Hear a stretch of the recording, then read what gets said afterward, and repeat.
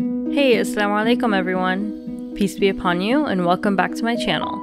As many of you know, I recently got an iPad and I've been enjoying using it not just for illustrating, but also for taking notes. In this video, I'll be showing you how to create digital stickers to use in your digital planner and study notes. I'll demonstrate in both Adobe Fresco and Procreate.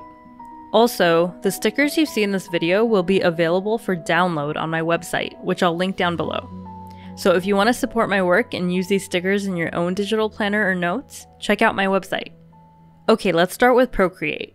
You'll want to start with a canvas size that is at least 1500 by 1500 pixels. Because Procreate is a raster program which uses pixel data rather than mathematical formula like vector art does, you've got to start with a high resolution from the beginning. In practical terms, to avoid loss in quality, make it a rule for yourself to never enlarge drawings in Procreate. You can only shrink them without losing quality. So I just use the default square canvas in Procreate, which is 2048 by 2048 with an sRGB color space. And what I do is draw one sticker per layer or group. And I fill up the entire canvas with a sticker. I draw it really big. Because every time I'm done with a sticker, I'm going to toggle it off to hide it anyway. Or if my sticker is made up of multiple layers, I group up the layers and then I hide it. And then I start the next sticker on a new layer or group. When I'm all done with the stickers and I'm happy with the way each one looks, I check for any grouped layers and I duplicate those groups. Then I flatten the duplicated group and turn off the original group's visibility. The reason I keep the original groups here is in case I ever need to revisit the document and adjust any of those stickers. It'll be easier to refer back to the specific layers that make up that sticker rather than carefully erasing little bits and pieces of it. I hope that made sense. Now the awesome part. While I dislike that Procreate doesn't have vector options, I do appreciate its ability to export all layers individually. And you can do so as PNGs, which will maintain the transparency of each layer. After you've exported each layer individually, you can create a sticker sheet where you lay out all the stickers to fit on one sheet. I would recommend expanding the canvas a little so it's more of a rectangle, and then shrinking the size of each sticker so that they fit on the sheet. I don't think it's a good idea to pack a lot of stickers onto one sheet because, again, resolution. If you pack 50 stickers on a standard resolution sheet, each sticker will become really tiny. Be sure to hide any background layers, and then you can export the sticker sheet as a PNG or even as a PDF to then import into your note-taking app like GoodNotes. Okay, on to Adobe Fresco. The last time you heard about Adobe Fresco from me was when I first got my iPad, and I wasn't too amused by Fresco at the time. Since then, things have changed. Although I don't primarily use Fresco for digital drawings, I love that there's a desktop version for Windows, which works amazingly well for me, given that I have a beast of a PC.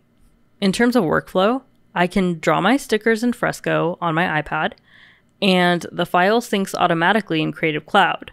So my sticker sheet is on my desktop app, ready for me to pick up where I left off. I love being able to do this because I work much more quickly on a desktop computer when I'm incorporating any design elements. Okay, so back to the stickers. I like to work kind of opposite of how I do in Procreate. So I like to set the canvas size as an 8.5 by 11 paper at 300 dpi, and I draw my stickers all over the sheet the way I want them to fit on my sticker sheet. Remember, the awesome thing about Fresco is the vector brushes. I can draw the stickers smaller and fit them all on the sheet because I can enlarge each vector drawing without losing resolution. When I'm all done with the entire sticker sheet, I can export it as a PNG or PDF. Unfortunately, Fresco doesn't seem to have an option to export layers as individual files, which is a little annoying. So one option you have is to export from Fresco as a PSD and then open it up in Photoshop to export layers as individual files.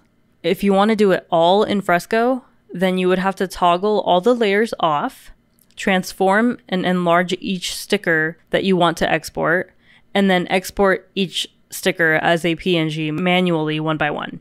If you don't care to create a sticker sheet with all of the stickers on one page and you just want to create a handful of separate stickers, then you can just follow the workflow I demonstrated for Procreate, where you draw each sticker to fill up the canvas and then hide each sticker as you draw new stickers on new layers.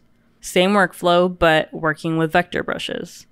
Again, the export would take longer in Fresco than in Procreate though, because you can't automatically export all the layers as separate files.